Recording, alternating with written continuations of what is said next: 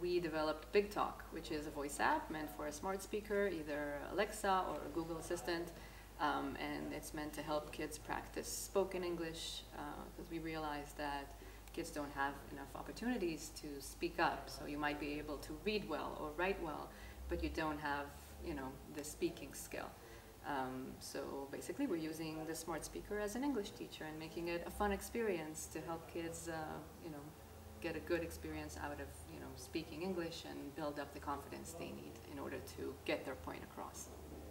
So MindCET X basically is a program that takes designers and programmers and content people like myself, and they give them a challenge from the educational system and the technology with which they're supposed to solve that challenge. So when I got here to MindCET X and to Yerucham, the challenge that I was giving is kids don't have enough opportunities to speak English in class, and the technology was using smart speakers. Because we realized that the classes are too big and there aren't enough English teachers, and this is in Israel, where we do have a lot of opportunities and the education system is, pretty decent.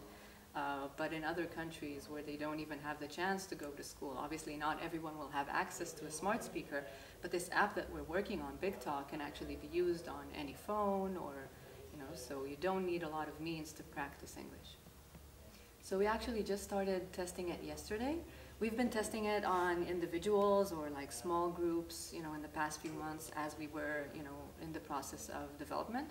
But yesterday was the first time we actually hit a classroom, and we had 37 kids, I think, who were all playing with BigTalk.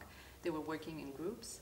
I think for now this technology is such a novelty to kids, so they get so excited when they speak to Alexa and they see her light up, and communicates with them.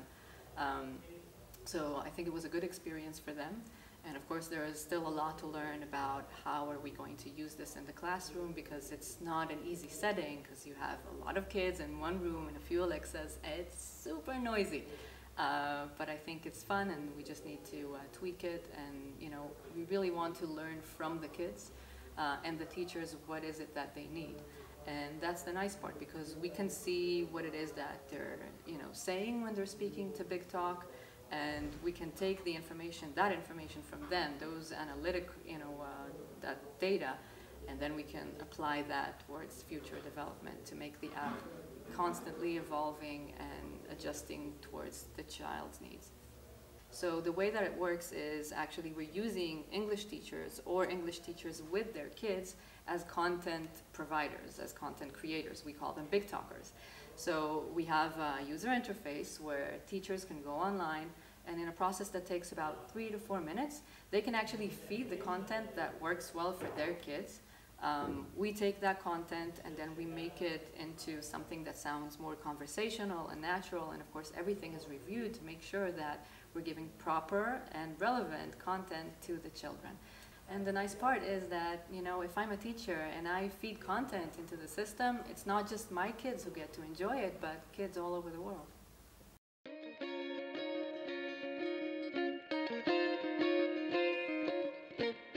We're not from the education world at all. I'm a journalist and a photographer in my past, and I recently moved back to Israel after several years in New York and in Central America before that. So this was all new to me. And traveling the world, I realized that English is a language that connects people. It brings people together. And actually, most people who speak English in the world are not native speakers. So meaning this is a language that belongs to all of us. And it gave me the chance, the opportunity to speak with people from all over the world and, find a meaningful human connection everywhere I went. So that's the kind of thing that we want to provide to kids everywhere.